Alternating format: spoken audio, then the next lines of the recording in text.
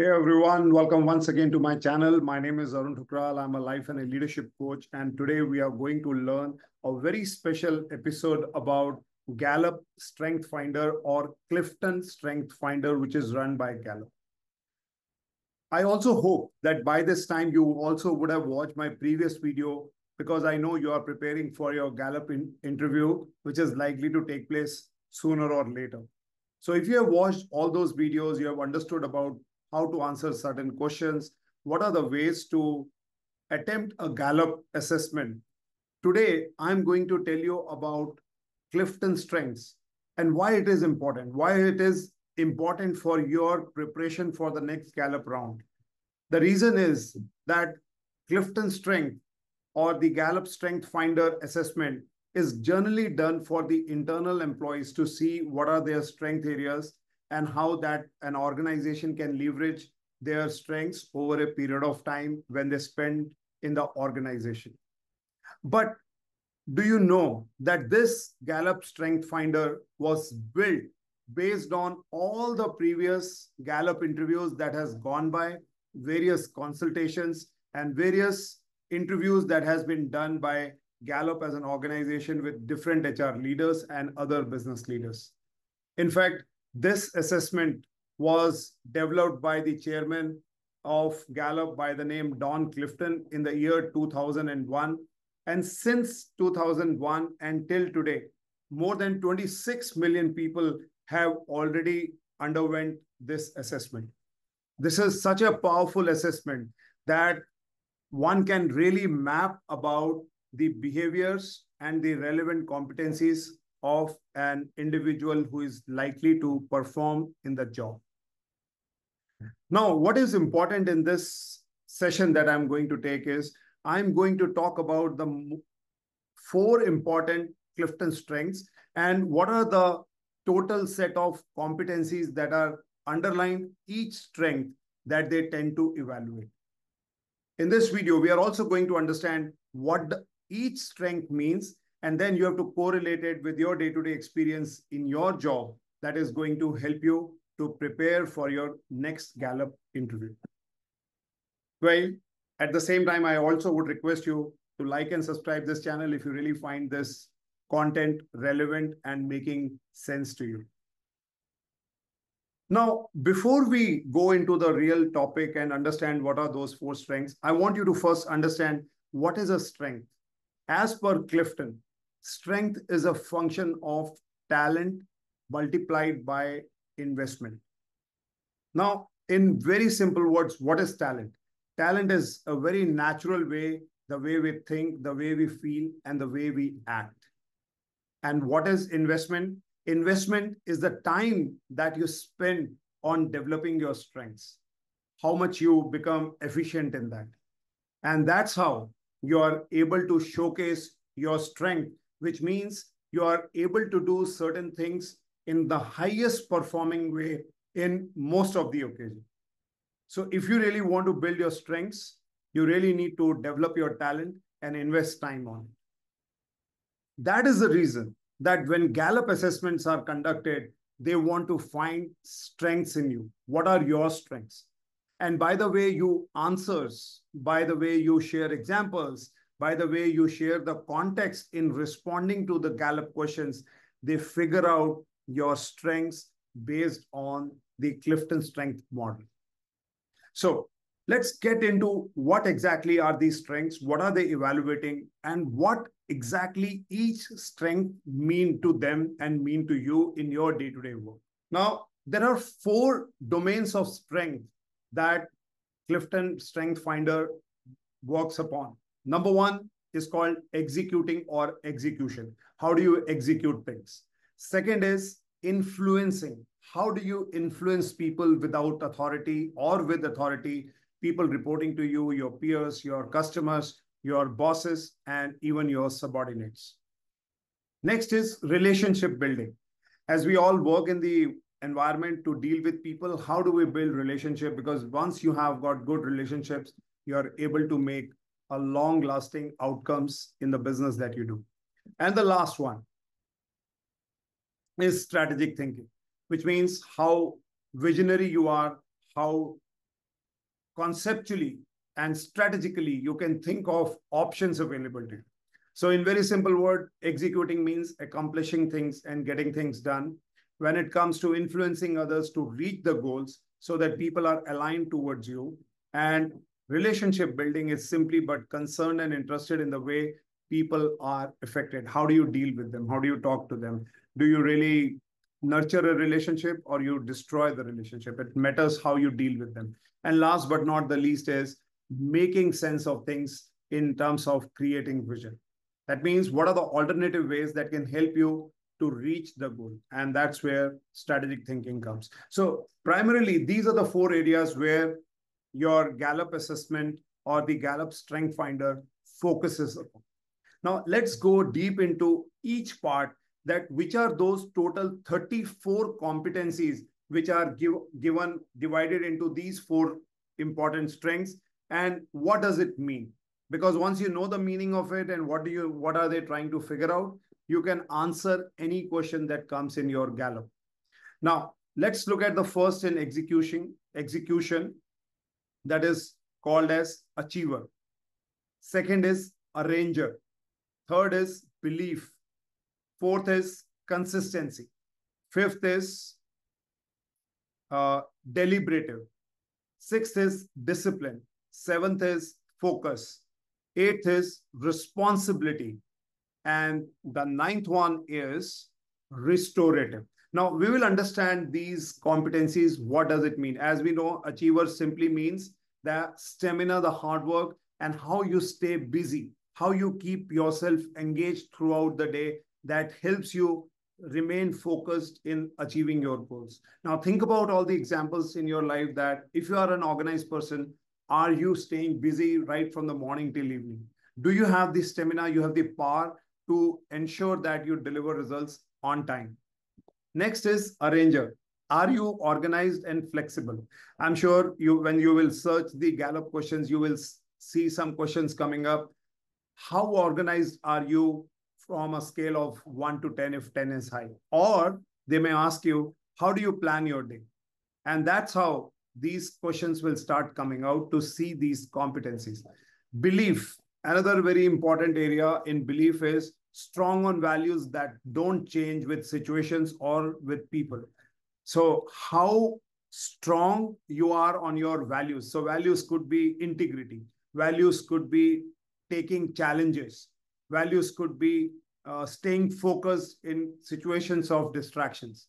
There could be many different values. Confidence is another value that you bring in when the situations are not in your favor. So how do you exhibit that and stay on it even if things are not on your side? Consistency. That means how do you exhibit fairness in treating others? Deliberative, which means take serious care in making decisions or choices. Now, when was the last time that you took a decision that was tough? Now, this is where what kind of choices that you make, what kind of alternatives that you think, how do you analyze the data? How do you do critical thinking in making decisions? That means deliberative. Then comes discipline, enjoy routine and structure. That means you follow certain patterns due to which you are able to showcase that you are a disciplined personality. Focus, which means take direction, follow through, and make corrections if needed. Which means you are steadily focused with discipline in achieving your objectives. That means take serious care in making decisions or choices. Responsibility, because let's say a Gallup question, when was the last time, or let's say, do you take situations in hand when things are out of control? That means, or does your boss gives you or trust you when it comes to giving tasks? Now that comes with responsibility because you take serious care in making decisions and choices, and that's how you are able to win the trust of your manager. Restorative, being good at analyzing what's wrong and then resolving it. So look at these 9 important competencies that are coming under execution. So now think about in your role, what you are doing when it comes to execution. Do you exhibit these competencies? Because they are going to check in the Gallup Strength Finder by giving you two questions that are coming in form of two statements. The one that you agree or will reflect one of those competencies or strengths under that. Now let's look at the second one, that is influencing.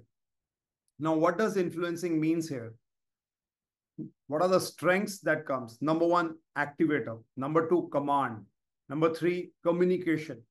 Number four, competition, maximizer, self-assurance, significance, and woo. Now we are going to now understand each of them, that how these strengths are relevant in conducting or influencing others at work area. Number one, activator, which means make things happen, thought into action, which means you are a highly result-oriented person. In spite of different adverse situations, you make things happen. So you are not just thinking, but you are a person who is believing in action. That is why you are an activator. So in Gallup, you get questions like, do you outperform others? Make things happen. Okay. Command, which means present, take control, and make decisions. That means you remain present to the situation, you take control and make decisions. Communication, find it easy to put thoughts into words. That means how do you articulate? How do you express a long topic into short words, but still making sense to the other person? That is, in simple word, is communication. Then comes competition, which means measure their progress against the performance of others. Do you compete? Only this question will come. So whether you say yes or no, and if you say yes, then bring an example, because this is what they want to see in competition. Maximizer, who seeks to transform something strong into something super, which means how do you transform people? Are you a maximizer? So somebody says, a question may come, tell me about your significant achievements. And now your significant achievement has to be significant. How significant is in terms of either the business that you do, or the biggest award that you received, or a promotion that you have. Self-assurance, that means confident and having very high self-awareness. Now, if you know what are your strengths, what are your developmental needs, it very well shows that you are highly confident. Okay. Significance, independent and wanting to be recognized for good work. Now, if you are independent and you want to excel in everything that you do, how do you get better at your work is something they look into. So think about some examples where you have been able to showcase that you were able to turn around the situations, and that's how you have been recognized for a work. Woo, love to meet new people and win over them, which means you love to speak to strangers, you love to be in their company, and that shows your adaptability, your trust building stuff that you have in wooing others. That's how you are able to influence. Next is building relationships. Now, what are the important strengths that comes in building relationship? Adaptability, connectedness, developer, empathy, harmony, includer, individualization, positivity. And these all strengths are coming together in building relationship. Now, you look at this as also an area where in your current role, if you are able to exhibit these kind of strengths, you are definitely having very strong relationship. That means adaptability. You can go with the flow, take things as they come, rather than saying that I can only work in this environment, I cannot work in that environment. Second is connectedness, has faith in linking between things, and it all happens for a reason. That means you are able to get closer to people, take things as they are coming, accept them, and build on from there what you have got. And that's how you are able to connect the dots of being there in that situation or in that role that you are in. Developer recognizes and cultivates the potential in others. Now think about that. Did you motivate anyone? A question can come. Or how did you develop your team? Now, these are the areas that you need to think about examples that how do you develop potential in others. Empathy, one of the very powerful part of communication, can sense the feeling of others by walking in their shoes. How did you help someone when somebody was not able to achieve the goals? Did you motivate anyone or do you motivate people? If you say yes, use empathy as one of the reasons in your examples to showcase that you are able to exhibit this competency of building relationship. Then comes harmony. Seek consensus, doesn't like conflict. Now, that means you listen to people well, you understand their problems, and then you build consensus in achieving the objective. That means you are a leader who tries to take everyone together by not getting into conflict. Includer, accepting of others and seeks ways to not let them feel left out. As I said in the previous one, adaptability, go with the flow, accept as people as they are, rather than thinking about as you are, then it is not possible. You cannot have the similar clones of you in the organization. So you need to be adaptable to accept and then include them. That is another word people use, diversity and inclusion. People go for diversity, but they don't include them. And when they include them, they become a part of relationship building competencies. Individualization, intrigued by unique qualities of each person. Because of these qualities, we all are unique. But how do you appreciate the uniqueness of others and of yourself and create something more meaningful in the work environment? Positivity. Now, what does it mean? Enthusiasm that is often contagious and upbeat. How do you do that? How do you look at things in a larger perspective rather than in a myopic perspective? Then your vision of doing things become bigger and better. Relator, which means deep satisfaction in working hard with others to achieve. That means you are a person who believes in relationship building. And if you are able to do so, things are going to be in your favor. Now comes the last one, that is strategic thinking. Now, what it comes to strategic thinking, the strengths that are counted in this is analytical. One of the very critical skills is you need to have a good analytical skills. Contextualize. Then comes futuristic, ideation, input, intellection or intellectual, learner.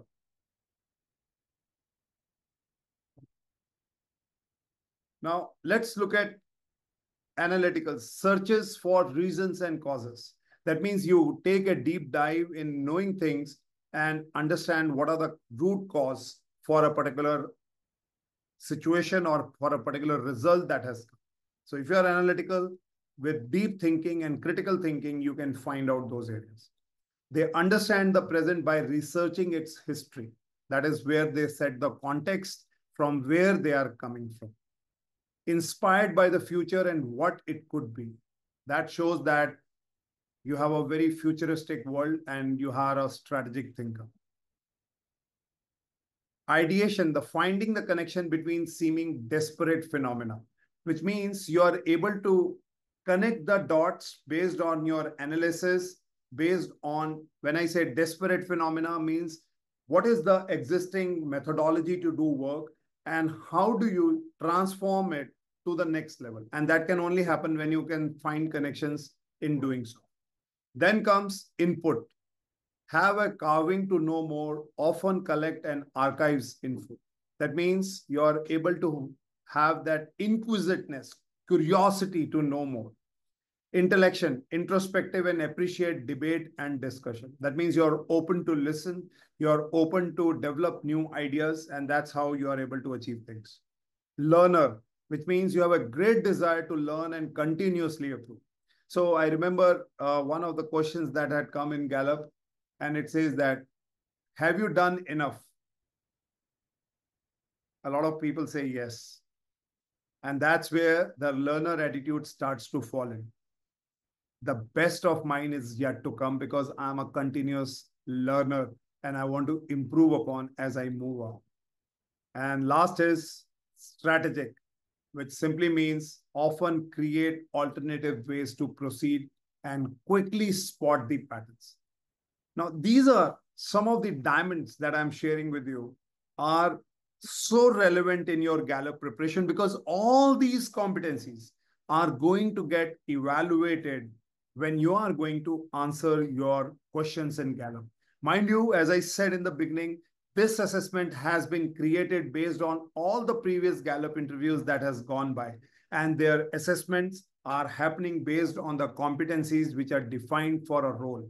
And with the examples and the questions they ask you, they want to know whether you really fit it into the scale, whatever they have said between 1 to 5 or ABC, whether you really fall in their top scale by answering the right question can help you to achieve your next job when you clear a Gallup round. So I hope this Clifton Strength or a Gallup Strength Finder would have now been more clearer to you what exactly they want to achieve, how they want to achieve from these 34 strengths. And as I said, this is one of the very popular assessment that has been in practice for the past 25 years, and it's still going very, very strong. Well, thank you very much for watching me and taking this session with me. I look forward to your feedback and comment, whatever that you have learned. And if still certain things are not clear, feel free to write me on my email ID, arun.thukral@hcnconnect.in, and I'll personally respond to you. Thank you. Thank you for watching me.